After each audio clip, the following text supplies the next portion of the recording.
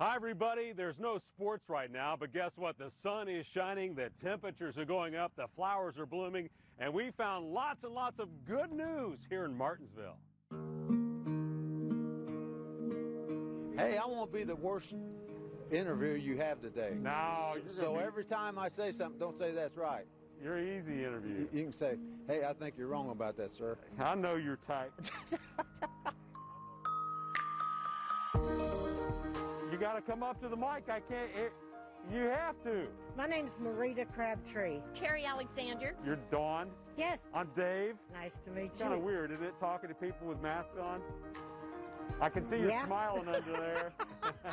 I can see your big smile under that mask. Yeah. Gene Luttrell. Gene who? Luttrell. What are you doing there? I'm taking this stuff here that they was going to throw it away, and they gave it to me. They saved it for me. And I put plants and stuff in it like that and give it out to people so that they can carry more, you know. So tell me what it's been like. You still have some good news, right? Yeah. What's your good news? I just picked up my cap and gown today. That's awesome. Yeah, that was pretty cool. My daughter's coming today, and it's her birthday. The good news is we have all of our flowers, and it brightens people's day, and the sun's out, and it's just awesome. It's nice to meet you.